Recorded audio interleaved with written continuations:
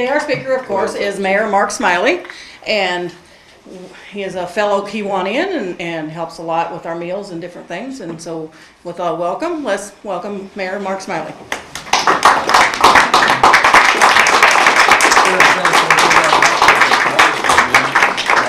Mayor of Rochester has just been introduced. He will come up and give us a preview earlier this morning of the State of the City of Thank you, Melinda.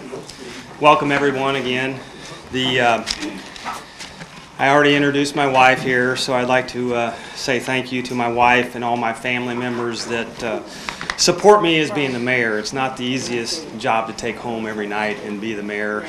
Politics come into play, and so when you're in politics, it does affect your whole family. So my mother is not here today, but I thought she would be. I don't know where she's at. She's probably busy, but she always asked me, kind of like, "You're not really going to run for mayor again, are you?" And I says, "Well, of course, because I love my job, you know." So anyway, I can't complain because every time I do, my wife says, "Well, you asked for the job, so don't complain to me." So I'm truly honored to be here. We have a great city here, and this is my 8th year already being the mayor, and time flies when you have fun. And when you think 8 years, you don't think much about it. But my son was in grade school when I started to be the mayor. He went through middle school and he's going through high school. He's graduating this year as my term of mayor. So when you look at that longevity period, a lot of water is going over the dam literally for where we've come and gone. And where Brian was giving us a history lesson, where myself as the mayor, I want to go forward into the future. I don't want to go backwards, but we do have the history we relate to.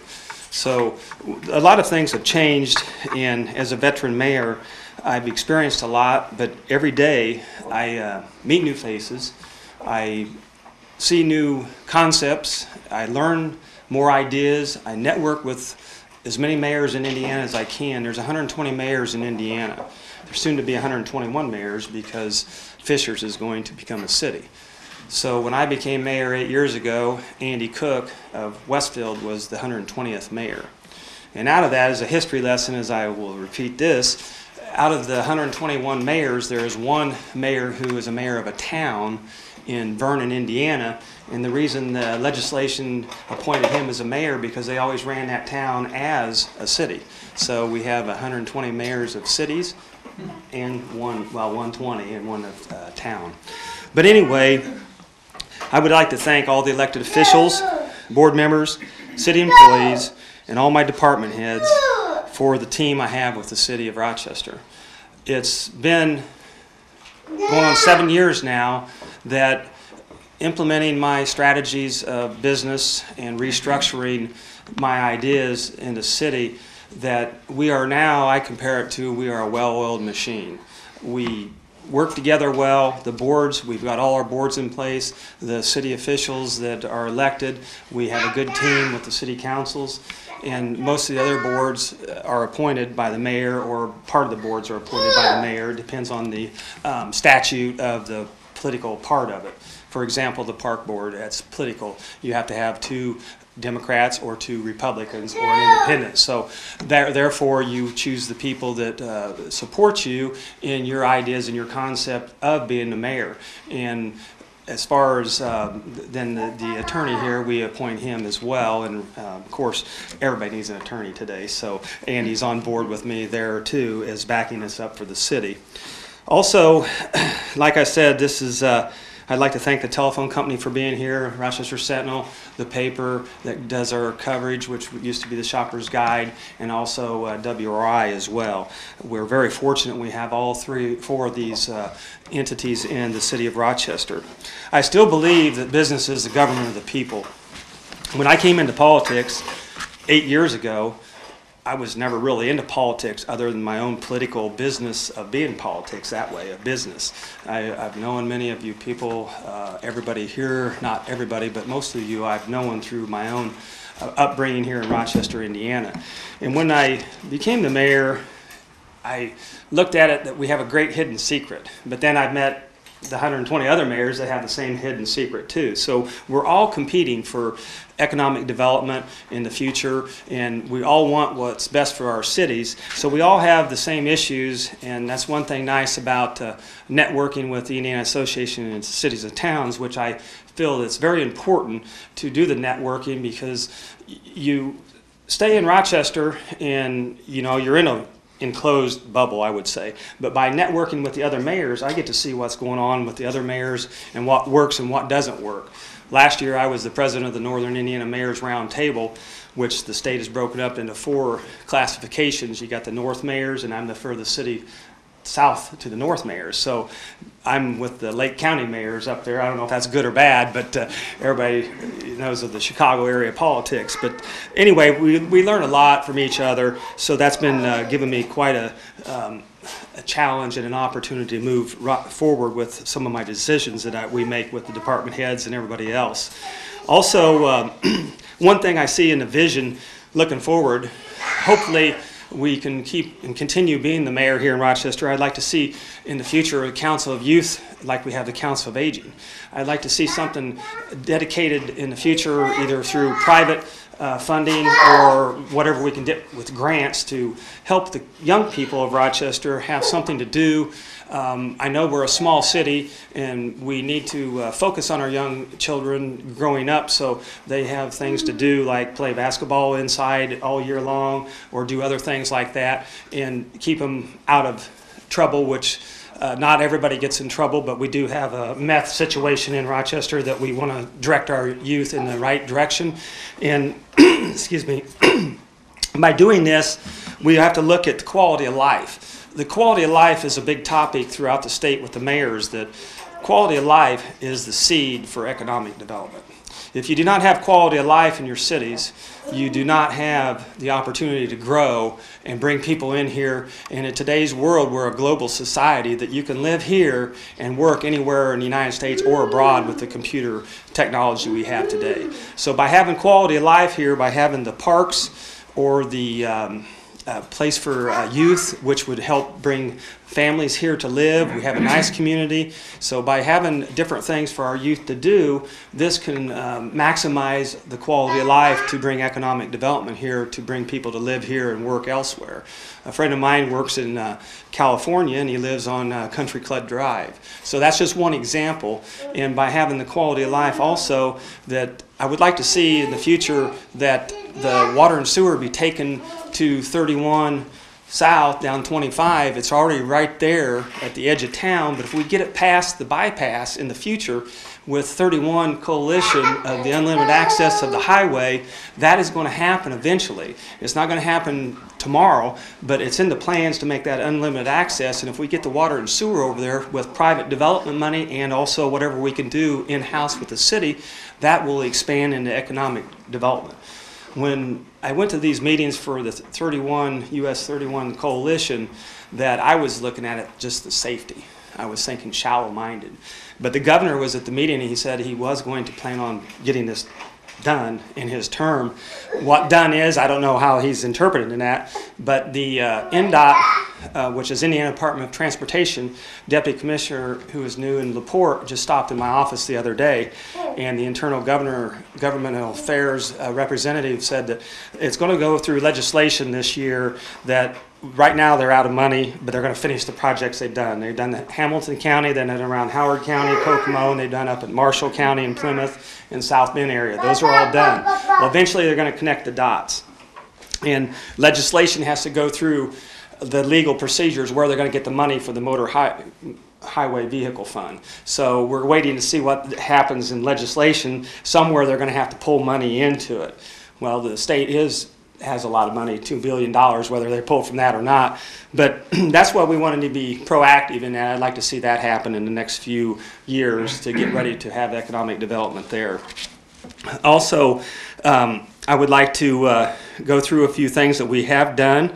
The Rochester Redevelopment Commission, which Ken Richadinsky is I think you're the newest board member on that board now. Terry Lee with Fedco, when he came into the office, he stepped up to the plate and became very vibrant with the Rochester Redevelopment Commission.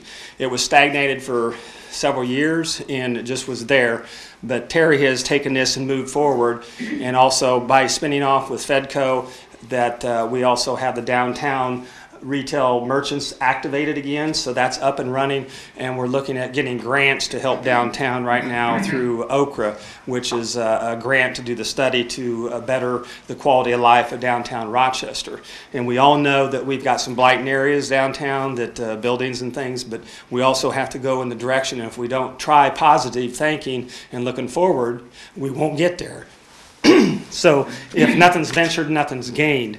Also, I'd like to go into a few things that we've done in my strategical planning of Rochester.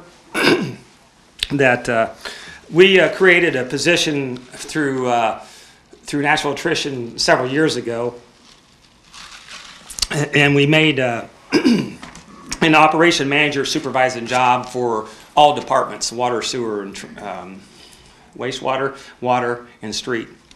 And we combined those 3 department heads into one person. And Warren Lease is my operation and supervisor, and he's been with the city for 20-some years. This has proven to be very effective. Not only is it effective, it saved about $100,000 a year in expense money for salaries and benefits. And we've done this about 5-6 years ago. So that's $500,000 we saved just with that strategical move. And I did that from my contracting experience. I only need one person to go talk to as far as to run those departments for the infrastructure. And then he has plant supervisors and plant foremen under him that relate to him. So we all work together, but that just minimized the expenses, which has really worked out well. Also in the last year, we've updated all our lift stations throughout the city. These have been you don't see lift stations, they're buried underground. When I was in the contracting with Burton Mechanical, we said we buried all our mistakes because you don't see them. So when the lift station's underground, you don't see them, but you only know about them when they fail.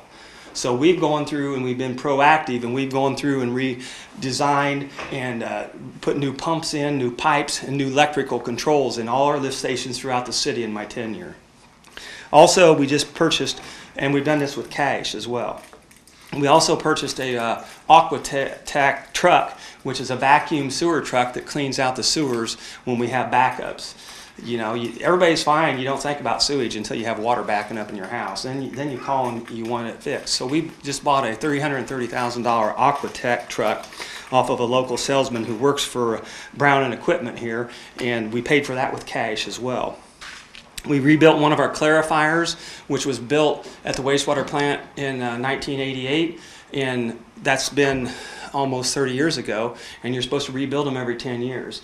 Well, we just rebuilt one last year, and we have one now that we're going to be working on, the primary sludge digester. That was put in 1955. That's old because that's 1 year older than myself. So that's 59 years old. Got that, Tom? Got it. Okay. Also, the wastewater, we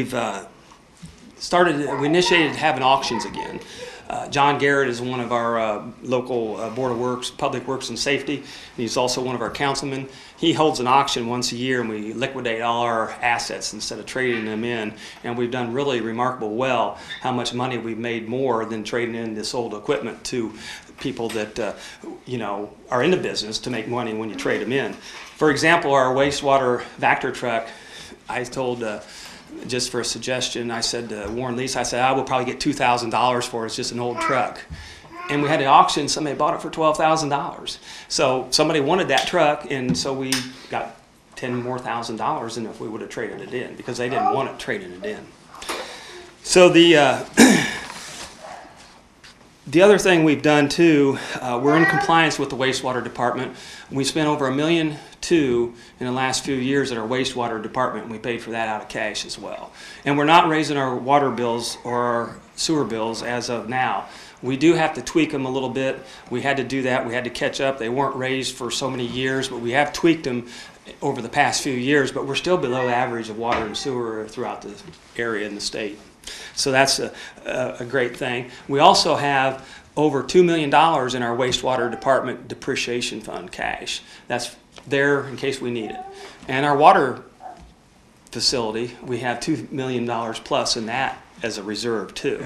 So we've done really well as far as squeaking every penny out of the dollar we can do. Yes, you can always try to do more with less is what we try to do. In the water department, we did pay off a bond, and we did that to get a better credit rating because we had in the works to build a new water tower. We know we put this new water tower in out on East 18th Street. And by doing this, we did purchase another bond for $3.1 million, I believe, right in that area. And by doing that, we also had enough money in that bond to upgrade a lot of our water plant and put new telemetry in there. So basically now we can run the water plant from your home watching TV on a laptop computer. I mean, that's the technology we have today. The other thing, when we first came in my tenure, when we started, we used to read our water meters by hand. We'd go out there and we'd go in and read them. It took 3 men, 5 days. Well, then years ago, we did put all electric, not electric, but sensored meters that have a remote device that you can read them from outside of the house. And we thought that was really good. And we had these readers, and we downsized that to about 1 day for 2 men. So we cut out all those days for man hours. Now we have a new type of system that we just purchased. And when you walk out of City Hall and you get on the computer, we can read 270 meters right in the City Hall parking lot. So now we're looking at 2 hours to 3 hours once we get this done to read the city water meters. I mean, that's a lot of money when you talk about the man hours. So with the telemetry and everything in the water plant, it's been a remarkable upgrade, and technology is just so amazing today. Also, I give my compliments to Randy Wynn. He is our foreman, plant operator for the city water department, and also Lenny Conley. He is our foreman for the street department. He's been with the city for 20-some years. And a lot of this we did implement last year with the background of I pushed a lot of snow in my day in the contracting business. So we kind of restructured how we removed snow from downtown. And I told the guys, I said, I want to be able to eat off the curbs with no snow on there pretty much. So what we do is we purchased a Bobcat with like a Bobcat truck. It's a utility vehicle, and we got a brush on the front of it and a snowblower. I saw this down at IUPUI when I go to the Mayor's Institute. They do that at the college campus down there. And I thought that could be really nice if we purchased one of those for our wastewater department, because we can use that when we load our tools off and drive around the wastewater, because we have several acres out there, and you put your equipment in that bed of that Bobcat and drive around, and then that way you don't have to leave big heavy tracks in the grass and stuff when it's wet, because the tires are wider and everything else. So by buying that, we also implemented it in the street department to brush the snow downtown off the sidewalks. Because what's happened in the past, we'd clean the streets and then everybody clean their sidewalks and throw it right back in the street, and you never get the curbs clean.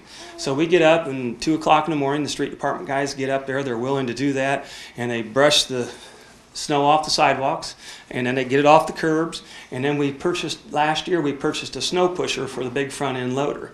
And like I said, I pushed a lot of snow in my day in my contracting business, and by using that snow pusher, we put it on the front of that loader, and we can push 2 or 3 blocks at a time, and it just minimizes the time of the snow removal. And you have noticed how clean the city is downtown for all our business. And also, I think that the business downtown warrants having that done, because we want to bring bring people downtown to do business, and that's what our heart is there. So we want people to come downtown, and if the snow's not cleaned off, they're going to go elsewhere to other areas. So that's been a big thing that we've done. The biggest thing we have a problem now with is trucking it out of there. We get them all piled up, but we got to get it trucked out. Similar to the farmers, they're so big now they can't get their grain harvested to get it to the grain mill, because they can pick it, but they got to truck it.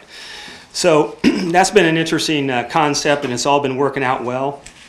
The other thing with the snow removal that we have done, and we purchased 4-wheel drive 1-ton trucks, and we started doing this, and last year we purchased 3 more of them, and they're 1-ton trucks with a dump bed, and we put a snow blade on the front of them. They're much more agile around the lake and the cul-de-sacs. They do a much better job. I've always been telling them to put the front blades on, because the belly blades on those big trucks, when it gets really deep, they don't push the snow out, and it just sits there on the curbs, and the street gets narrower and narrow. So with these trucks, they don't get stuck like the big trucks as well. So even though those big trucks, you think they don't get stuck, but they can get stuck on an inch of snow if they try to back up, and they can't move because they don't have that front wheel drive assist. So that's been really working out well for the street department. And also we've spent $350,000 on paving the streets last year. This year we've got a budget item of $400,000, which was okayed through the state. When we do the budget, we have to send it down to the state, which is the Indiana Department of Finance. They review it and they tell us whether we're exceeding our money that we're going to get through the tax levy. So we always try to ask for as much as we can get, and they're going to tell us, and sometimes they take it off. This year they didn't take any money out, but we'll see where we're at once we get the amount of the tax levy that we're with the circuit breaker taxes that we get 1%, 2%, 3% from House Bill 1001 several years ago, that there's a limit of the money that we get on the way they restructured the taxes. Also, we have been catching up with a lot of the paving that over the years it went by the wayside, because as we all know, we tried to build, and we did build, a nice beautiful fire station.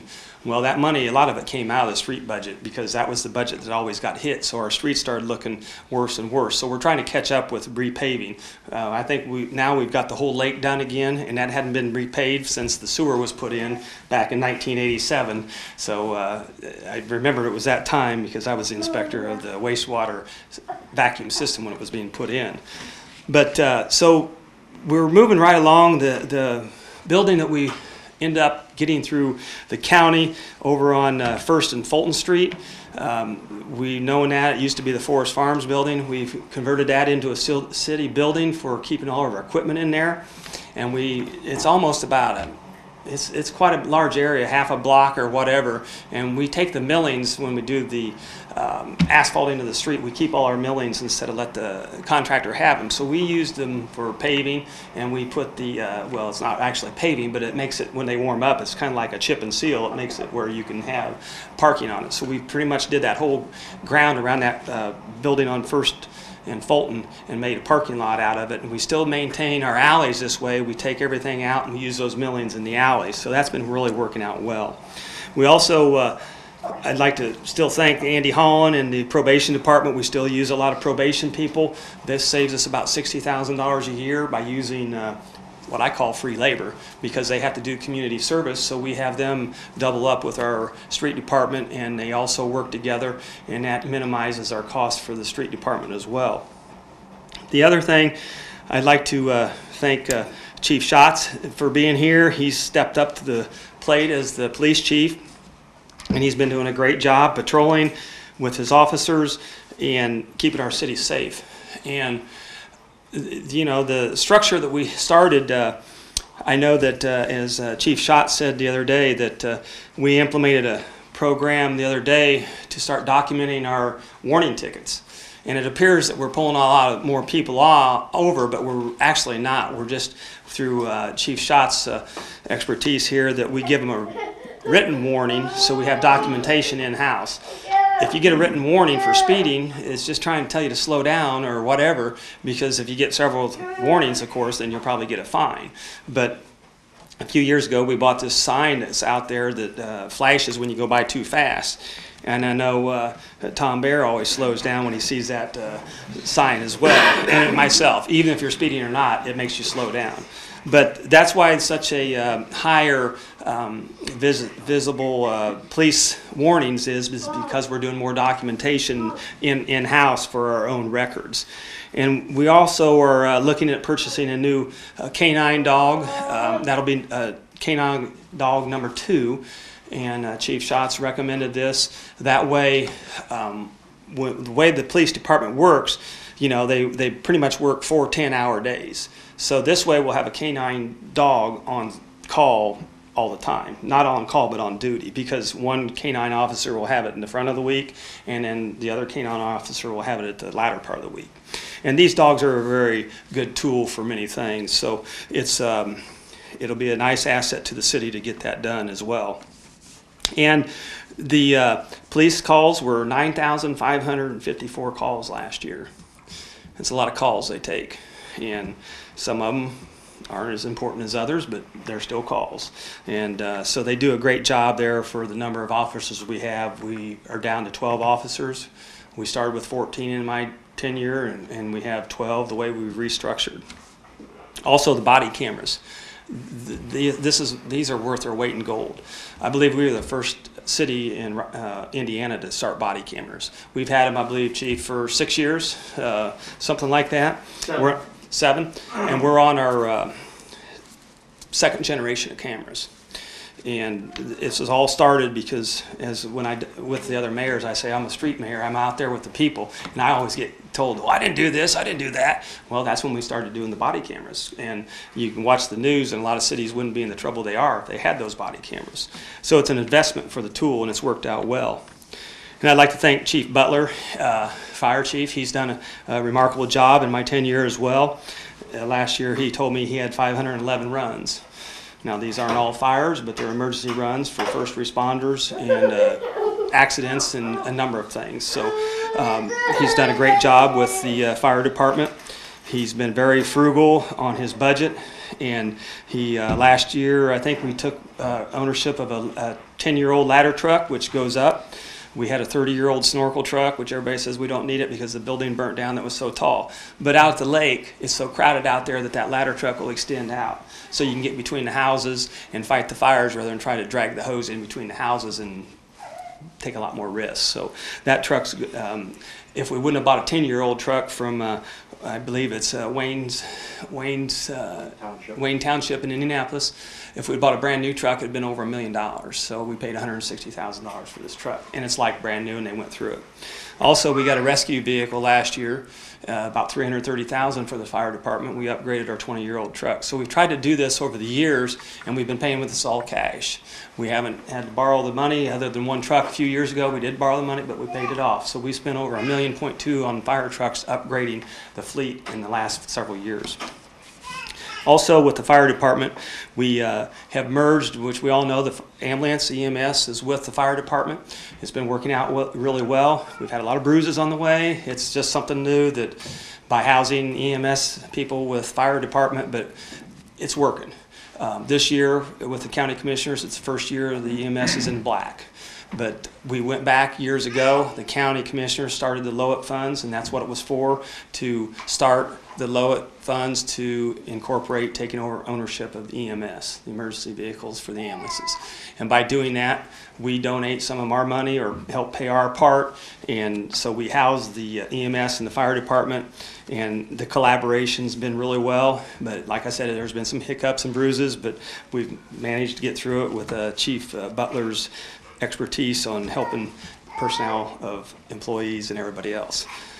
So the other thing I'd like to keep moving on here, I know we're running out of time, but I know I have a hard time talking on all this stuff, but we'll try to move through this.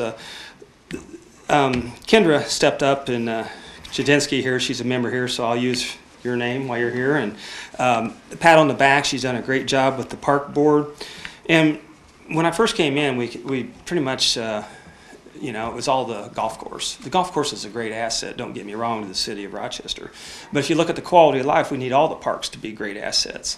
We need them to be vibrant, we need them to be clean, we need them to be safe. And when we get in the safe part, bouncing one step backwards with Chief Shots, we've got all cameras up at the park now where we want them. Strategically, we got them in there to reduce vandalism and the safety of the people. Also, we've put these cameras up in our wastewater department and areas, and all our water towers are under video. This is all for Homeland Security on that. So this has been a big step that we talked about for years of doing this, and then going to the park with Kendra and the other 3 board members, we've come a long way. a lot of cities have closed their swimming pools. This was a big challenge that the park board members took on this year, and I was all for it. You know, a lot of people say we don't want to spend $200-some thousand on our pool. Close it down. A lot of cities have closed their pools down, but it all comes back to quality of life. If you don't have quality of life for our young people, then why do people want to come here to move in our beautiful city? I mean, if not everybody has children, but we need to maximize what we can offer for our young people to attract the older people that have the children to be here, pay our taxes, and also, you know, by the money they make, the county gets some of that money too through the taxes. So it's a great asset. If you haven't seen the pool, drive by it this summer and look at it. It looks like a brand new pool. And if you had to build a brand new pool, you'd probably be talking $3 or $4 million. And we got it all done for about less than $250,000, I think.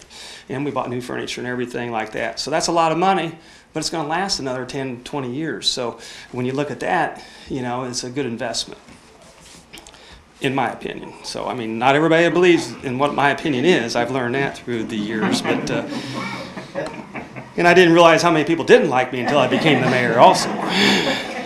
But moving right along, the Lyle Lingenfelter, our golf pro, he's done a remarkable job out there. We're very blessed. We have Lyle.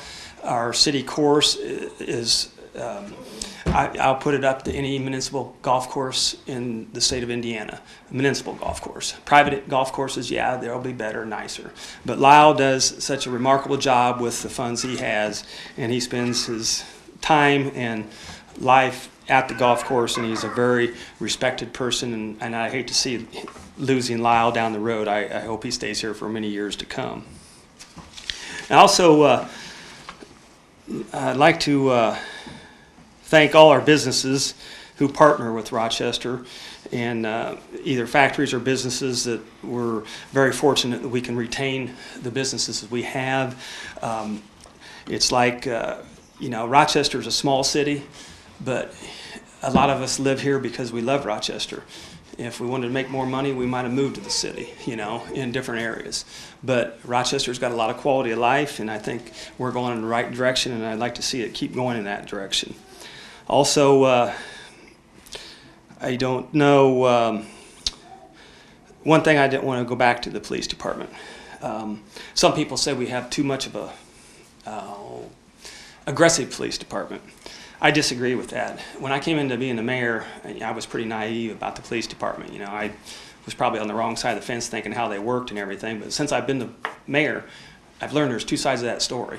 And it goes back to those body cameras that, you know, I'll tell a little story. When I was in well, I was in prison, but I was working there for Burton Mechanical in Michigan City, so I want to elaborate on that. We worked inside the walls with Burton Mechanical, and I was pouring the concrete and everything, and every inmate I met up there in Michigan City prison, they were all innocent. Every one of them was innocent. So, but the thing of it is, the policemen have been doing their job patrolling, and that's why they do write a lot of warning tickets, because we want people to slow down.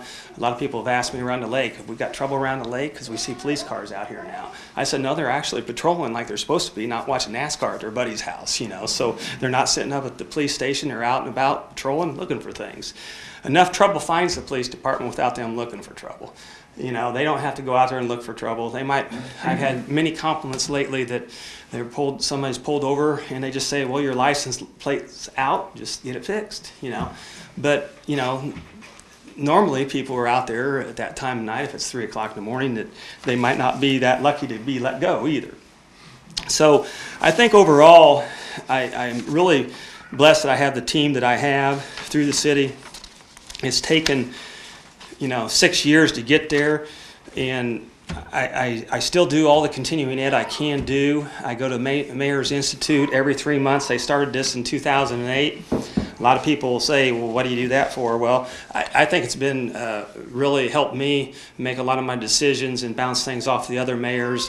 And I always kidded Ernie Wiggins, who was the mayor in Warsaw. And several of you might know Ernie, but I always told him he was my mentor. And he got to retire, and he didn't run again. He was a CPA over there. And I asked him what I'm going to do. He goes, "You don't need any more help." So it was all good. So anyway, I've met so many good, wonderful people around Indiana that I'm really blessed that I was the mayor and I still am the mayor, and hopefully I can continue to be the mayor.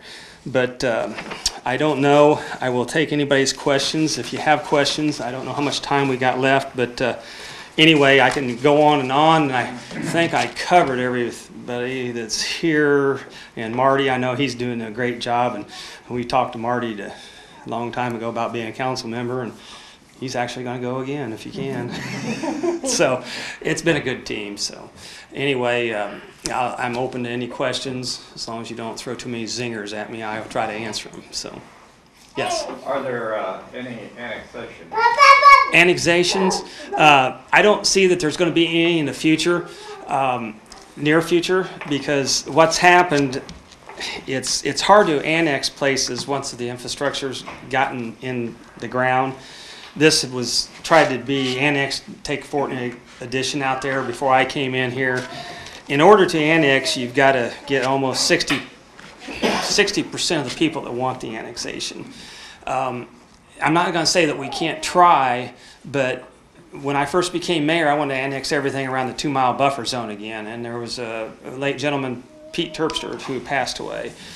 And he came in, he says, "Well, you can annex, but by the time you spend $2 million running all the amenities out there that you got to do to get them to come into the city, you're only going to bring $15,000 in tax money. So it's not a good investment if you're going to put $2-3 million out there for storm water, sewer, electric lights." So the downside of that is that it's just too bad I can't go backwards in the history, because if that would have all been done in some of those developments out there by Kurt Concrete and that, if that would have been done before they built houses, they could have annexed it back then. They do have water and sewer, but I don't see in the near future that it's going to be an issue unless we could get something done, like I said earlier, to get the water and sewer out by 31, and if we get the landowners before it gets developed to annex that, that would be a great shot. See, we live just down the street from Kurt, there on. Right, okay.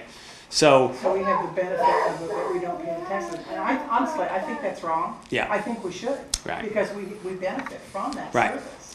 But- It's too bad it costs so much to do the other. yeah, you've got to have all the amenities there. I mean, it's just, you got the water and sewer. The storm water is an issue, the street lights would be an issue, but then you got to look at the return on the investment. So unfortunately, I wasn't the mayor back then, so. Yes, I have a little bit of conflict with what you said. Question about If the annexation. city's charging what they should for sewer and water, you're paying your share. to a point, To a point. because it takes longer for the people to go out that way. See, they passed a law, which we haven't implemented here, but I hate to get into all this, but they passed a law that we could surcharge people that don't live in the city for water and sewer to make up the difference, because it takes your people longer to go out there. It's not much, it's minimal, but what's the opportunity cost if they're not driving all the way across town to do it where they'd be right in the city? We haven't implemented that yet. I'm not saying it will never happen. I don't know. I don't have a crystal ball, but it's minimal. But we still have to repair those pipes and everything like that. And I guess in that way, we don't own the streets in your area. The county does. So it's kind of a, it's a little different.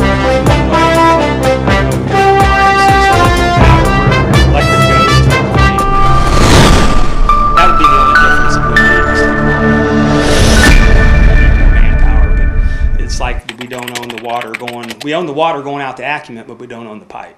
We never accepted that. So that's another issue that they started a Richland Center Conservative District to oversee that water line going out there. So, any other questions? Well, being from REMC, I'm retired now, being from REMC, Talking about we annexation. serve whoever is wherever, Right, and it's the same price. right, But that's built into the rates. right. This is an average rate for Right. everybody, Yeah, and it's built into the rates. it's similar. And the water and sewer should be the same way. Yeah, it's similar, but it's just that you can't change the dynamics of county and city. It's just, want to say there's always pros and cons. So I go back to the part that I didn't know I had so many enemies until I became the mayor. It's politics. Steve, you got to have a question. You let me down if you don't have a question. You always have I took one. good notes, Mark, so I'm all set. Any other questions? State the city address. Well, I appreciate the opportunity to speak here again. I was on the radio with Tom Baer today, given what I talked about. It was after the council meeting, but I thought it's been really a great idea to do the nuts and bolts, I call it. You know, being a contractor, we talk on the radio, try it once a week, and a lot of people, I think, appreciate that. And like I was telling Tom, I said, it's only my 8th time here. Where did time go? You know, so anyway, I appreciate being here, and I thank WRI for being here, RTC, the newspaper, and I don't see anybody from the paper here, but anyway, I'm very fortunate that we could do this, and I hope that I can do it again next year. Thank you.